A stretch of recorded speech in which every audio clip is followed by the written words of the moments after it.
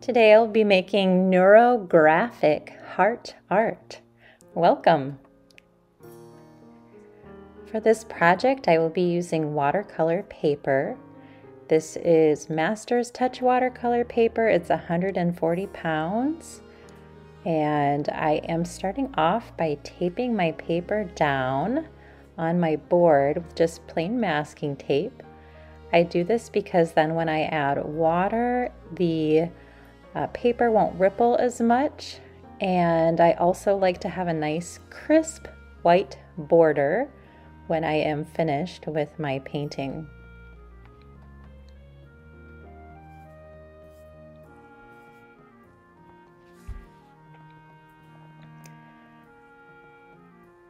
That should do it. All right, I'm going to start off with a Sharpie. And it's important to use permanent marker on this that won't be affected when adding water. And what I'm just going to do is pick one point to start and just make some scribbles, patterns, swirls, whatever I feel like, and have it go off of the page somewhere else.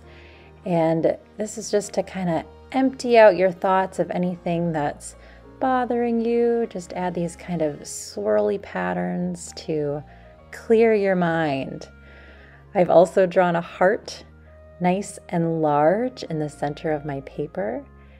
And now I am going to look for connections. So anytime some lines cross each other, I'm going to add these little connector pieces here that are curved lines between the two lines to make it like a little connection. And so I'm just going to be going around my project looking for these little connectors and adding curved lines to them to kind of thicken up where the connections happen. And this part is actually very therapeutic, just to kind of wander around the lines and looking for those crosses and then filling them in a little bit with these connections. This is supposed to be very good for your brain to work on this. It's supposed to be very calming. Here it is up close. So there's a cross. I'm adding my curved line that follows the edges, and then filling it in with my marker. Now, if you're more comfortable using a thinner marker for this part, please feel free to do that. Just looking for any connections, any times that two lines cross, and filling them in.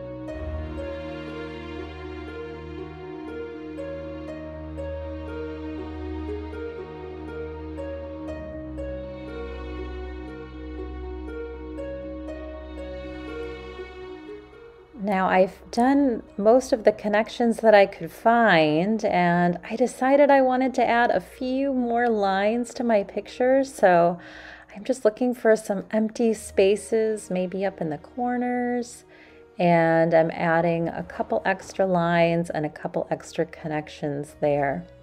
Now, if by chance you miss a connection, we can always go back and fill it in later. So if there's a spot that I didn't notice, I can fill it in even after I paint, and it's not a big deal. But I just wanted to kind of break up some of these larger sections that I had in my picture here so that I could have some smaller spaces to color in later. All right, time to paint. Now, I did speed up this process a little bit just to kind of show you so that you would get the idea of what I was doing.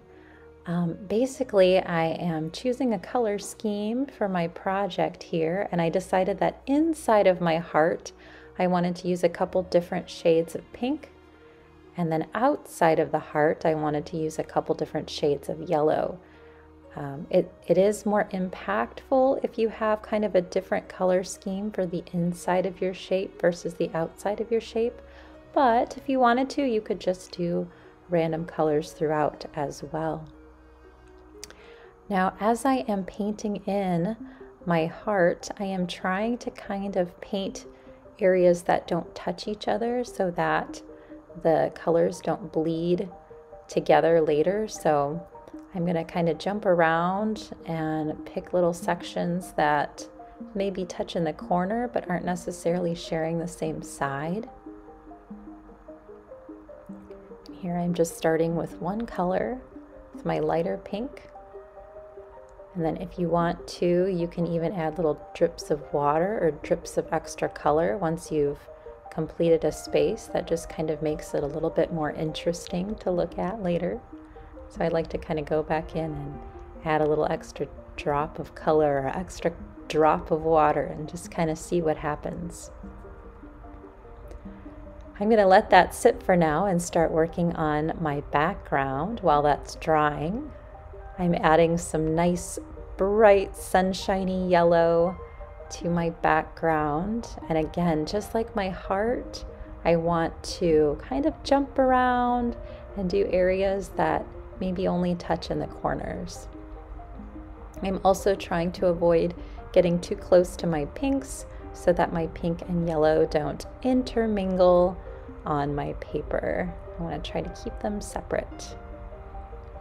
You can see I'm starting off with a nice bright yellow, but sometimes I'll add a little bit of a darker yellow just along the edge or in the corner, just to make it have a little bit more depth to the painting.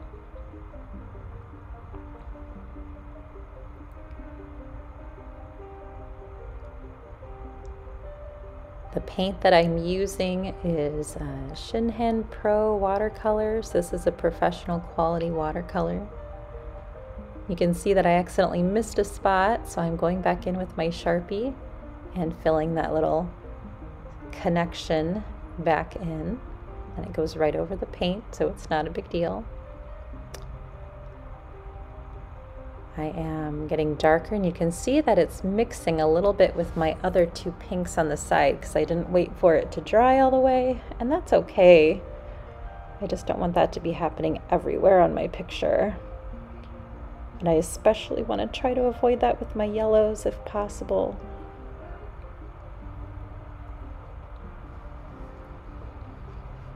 I'm trying to make this pink look quite a bit darker, even almost a red color, so that there's definitely a difference in value from one to the other.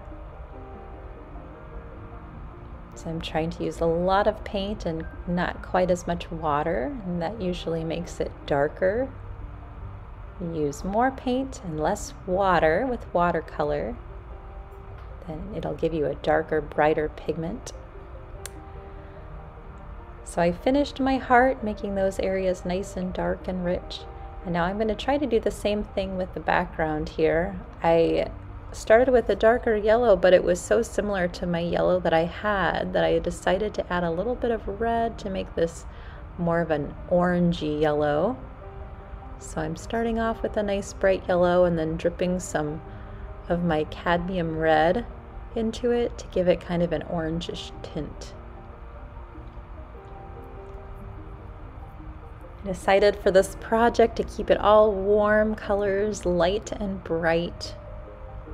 But again, you could do whatever you want with this.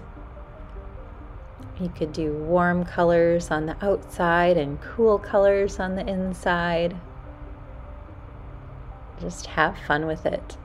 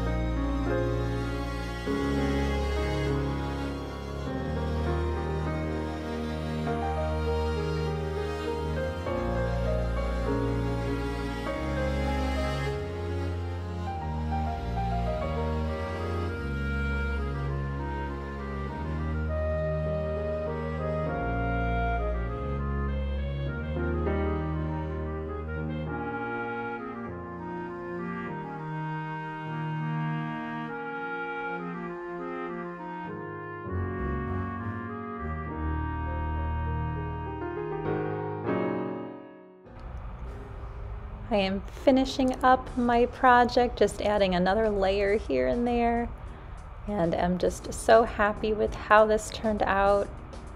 Such a fun, bright, colorful painting.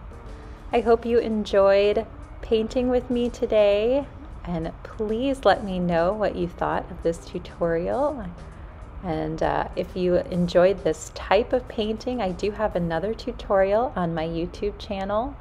It's called Neurographic Art, and it's done with circles instead of a heart, so check that one out as well. Please like and subscribe down below if you are enjoying these videos, and if you want to receive notifications, you can hit that bell, and anytime I add new videos, you will be notified.